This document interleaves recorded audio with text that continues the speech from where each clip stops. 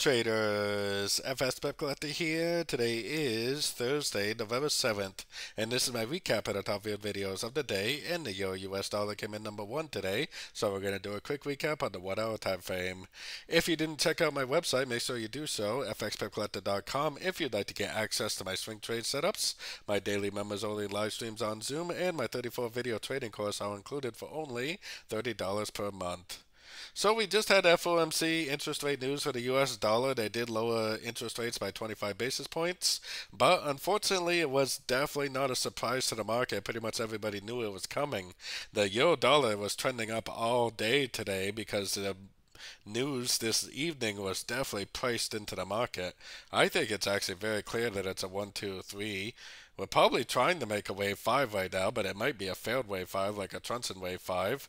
I think this is like a 1, 2, 3, 4, 5. Maybe it will go up and grab a new high, maybe not.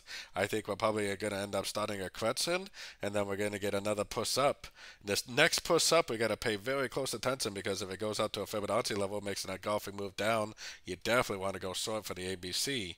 But what I hope ends up happening is it doesn't break a structure at a fib level, but eventually goes up and takes out this high, which will prove that the A01 on the daily time frame is complete, which means we can comfortably start looking for longs in an uptrend. But this definitely could be an ABC correction. No break of structure means the trend could be down. Keep an eye on your Fibonacci levels just in case. So, as always, don't forget to join my free Discord channel, and happy trading.